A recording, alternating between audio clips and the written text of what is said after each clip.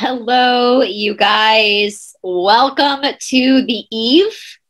It is Halloween, so happy Halloween, but this is also the eve of the first day of our 30-day challenge, which I think some of our Australian friends are already in the challenge. So I kind of wanted to post this during the afternoon of the 31st to kind of cover all of the world, everyone who's doing this. You guys, as of right now, we are so close to 400 people globally doing this challenge. And if you joined us today on Aquarius Rising Africa with Morning and Shanti, I will show you the episode I did this morning. Let's see here. So we talked a lot. The first half of this episode, we talked a lot about the challenge. So I will link this down in the description box below. But you guys, I'm so excited, of course, for day one of the challenge, which for some people is right now and for some people is tomorrow. You are going to be doing very basic Marnie Alton's 45-minute bar exercise. Now, I am going to go over to that right now. Let me just turn the sound off so that I don't get popped for copyright. And let's look at this bar exercise for you guys. Now, for the men who are joining us, I am so excited you're joining us. Please don't feel like this. I said in one of the videos that the NFL also does ballet. And so the thing about bar, what I love so much about bar is that it's really going to slow down and target certain muscles. And through this journey, what you're going to learn is that certain muscles hold different information. And with the bar stuff, a lot of what's happening is she's focusing, or the teacher is focusing, or the exercise is focusing on this is Marnie Alton right here, on the thigh, the inner thigh, the lower pelvis, and the core. All right. And in this lower pelvis and core, we have the locking of Mula Bandha, which we'll get into deeper conversation about that later. But with the thighs, what we're looking at is a lot of held anger. My thighs, when I go to any type of like roughing or anything like that, I will sob when they start working on my thighs, especially the inner thigh. So throughout this exercise, she's going to be, like right now, it's just the warm up, preparing you to work on the lower body. Now you see here, she's got this girl in the back who's doing the modifications to slow it down if you need modifications. Let's go a little bit into this. We might hit some commercials. That's okay. Let's see here. So you can kind of see what I'm talking about. So we're working the back here, and then she's going to have you start moving into the thigh work, okay? So this is super important. Nothing will change your body quite like bar, all right? She's going to take you deeper into working on your balance, working on your structural system. For people who have spinal problems, if you have spinal problems, this is one of the best exercises you can do because you're going to be strengthening your core. If your back hurts, you need a stronger core, okay? She'll take you down into the floor at some point. She works the arms, and then she's going to take you down to the floor, stretching out, and then working on the glutes. So the back of the leg, which is also going to trigger support for the spine and is going to trigger in some of that flush of different emotions, okay? And so this is your first workout, some plank stuff. This is your first workout for the first day, first 2 days actually, is this bar, is this, and she shows you modifications with the girl in the back here. Is this this particular bar for day one and day two. And the reason why I did this 2 days in a row is because I'm hoping by the second day, you will have more confidence and you will be more familiar with it. In fact, there's only a couple of bars I interchange with the same teacher, and then it's the same yoga, it's the same kickboxing, and it's the same dance. And I'm doing that intentionally, again, because I want you to start to get really comfortable and gain autonomy with each of the exercises offered. So let's go through. That is your exercise. Sorry, guys, I'm trying to have a ton of stuff on my screen right now. Let's just look, though, at the first 2 days of the challenge specifically together. And then if you guys have any questions, you can ask them down in the comments section below. Let me move this over here. All right, let's see here. Okay, that's what I want. All right, so let's go all the way. So again, For the whole month of November, Esoteric Atlanta and friends will be hosting a global shadow work challenge. This challenge will last 30 days, and each day will hold a few activities for you to help you in your journey of self-healing, self-discovery, and self-empowerment. I've read this quite a few times. You'll have this in your email that you get from me. I do have some exercises here, like if you're on your period, ladies, you can replace your exercise with this period specific workout and all the participating challenges. So day one, Tuesday, November 1, you have the 45-minute bar that we just spoke about. And then the journal, questions to ask yourself. If you did this first thing in the morning, how did it affect the rest of your day? So I've talked a lot about exercising first thing in the morning. Now that's going to be really hard. I'm going to tell you right now, I don't want to hear the excuse, I'm not doing it in the morning because I don't like getting up early, or I'm not a morning person. That's a lame excuse. Nobody likes getting up early in the morning, but people do it.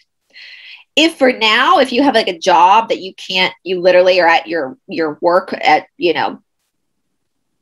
5 a.m. or something, and you can't get up any earlier to exercise, that's fine. You just fit it in at the time that works best for your schedule. Now, if you are able to do it in the morning, you're going to start to notice how this shifts your day. So how did this affect the rest of your day? Were you calmer that day? Did you feel more alive during the day because you exercised in the morning? What was the experience of the barre class like? Barre comes from ballet, so it's a combination of like yoga and ballet. Did you have any emotions come up in class? If so, what were they?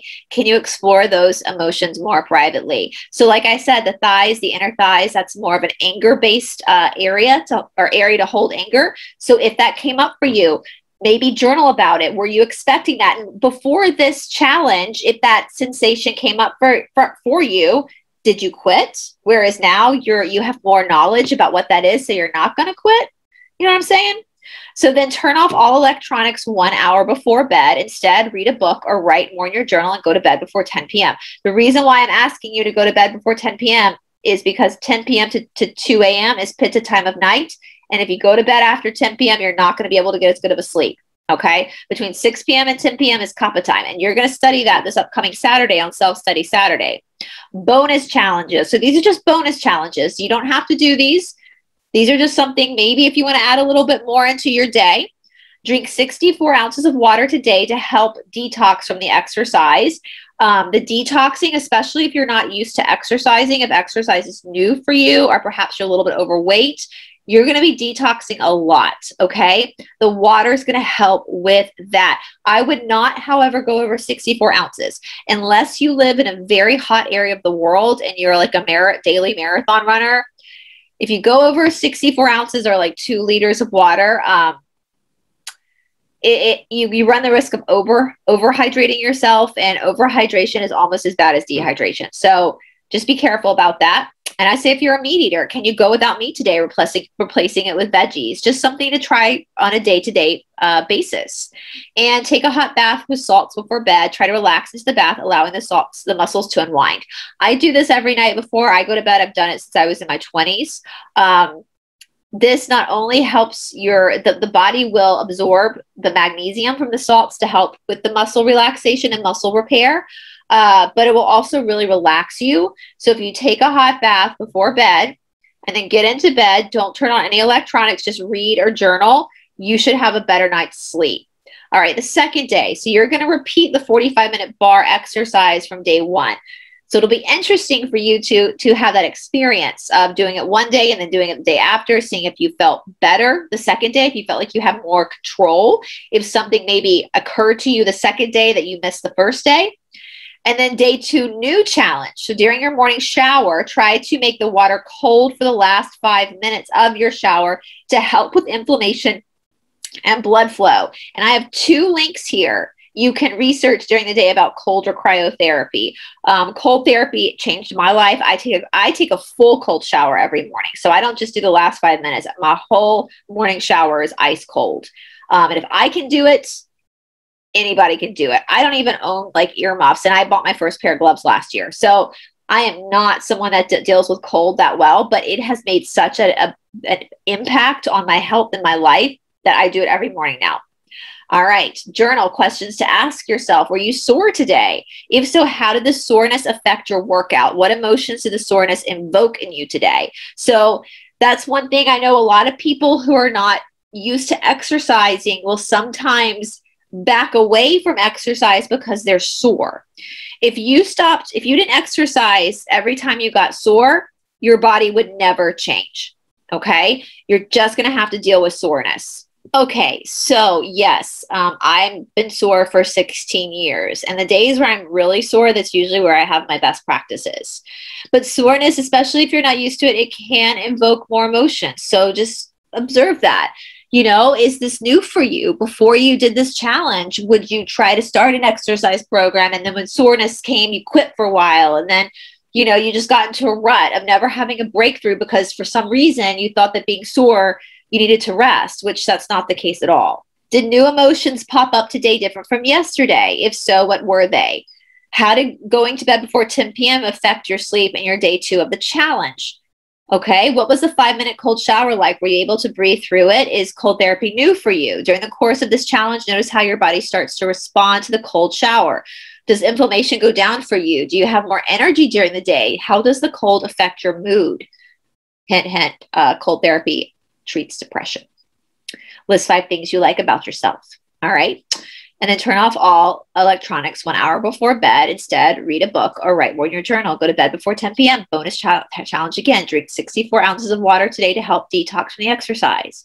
If you're a meat eater, can you go without meat today? Replacing it with veggies. Take a hot bath with salt before bed. Try to relax into the bath, allowing the muscles to unwind. And so we're just going to look at the first 2 days right now on the eve of the challenge. We won't look any further than that. And so, yeah, this is all very doable stuff. Very, very doable stuff. Modify where you need to modify, replace different exercises if you need to replace them than what's suggested on the template. I will say too, one thing I want to remind you guys. So all this nastiness we see in the world that we're aware of is not going to change until we change. All right. We can arrest everyone. We can clean out the places where they've done these activities. But if we haven't healed our own wounds, these controllers will just start again. All right. We're the man in the mirror. We're the one that has to take care of ourselves first and heal ourselves so that we up our vibration. So none of this shit ever happens again. This is the secret. This is what Yahshua taught in the missing books of the Bible. This stuff, this right here. Okay. And so by you diving into this exercise, into this challenge, even though it's going to bring you to your knees at times and you're going to be overcome with so much emotion, you're going to have the experience to clear out these emotions so that your vibration can lift. Once your vibration lifts, it's going to positively affect those around you. So it's going to be like a domino effect, like a lightning bolt or a storm, right? A storm coming over the horizon. Okay, this is of the utmost importance. I said this on Aquarius Rising Africa this morning. We're dealing with 3 karmas. So karma is just your work. It's just cause and effect. You're dealing with your own karma from this life and lives before.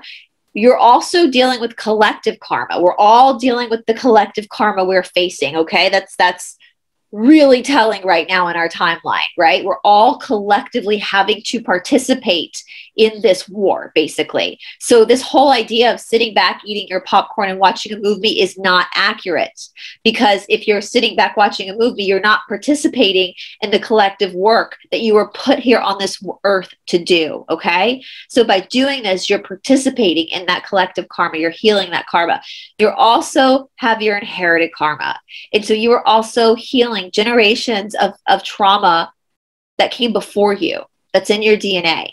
And so that's really, really, really powerful. And so at the start of this, I want you guys to be so excited. You are the storm, and this is your weapon.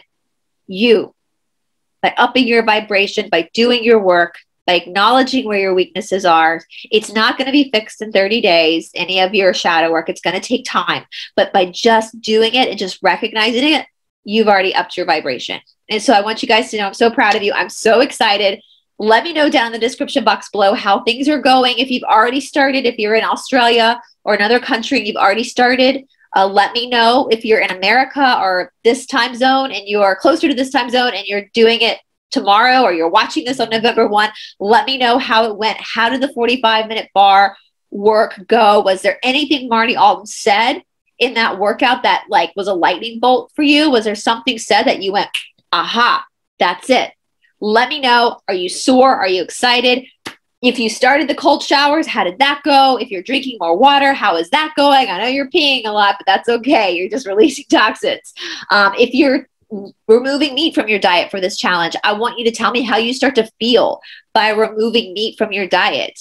Hot salts bath, going to bed before 10. Let me know how this is affecting you. Also, if you want to join a private support group, I will put that link down in the description box to our Signal group.